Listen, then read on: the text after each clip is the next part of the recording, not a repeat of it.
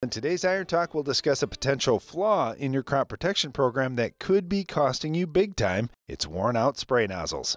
Today's sprayers utilize flow rate controllers to maintain your target application volume. These controllers monitor the flow rate coming out of the boom and keep that rate at the appropriate level for the ground speed that you're running through the field. Here's where the problem is with worn out nozzles.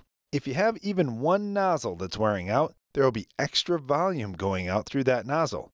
Then the flow rate controller adjusts for that and reduces spray pressure.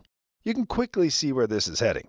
As spray pressure goes down to make up for the extra volume going out through that one worn out nozzle, now droplet size, coverage, and spray pattern distribution are all affected. In this scenario, you'll eventually get to the point where the spray pressure goes below the minimum for your specific nozzles, leading to pattern collapse.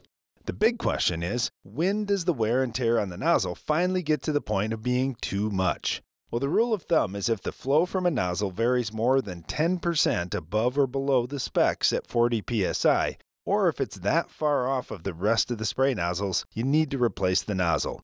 At this point, most spray operators replace the entire set of nozzles as they've all had the same amount of wear.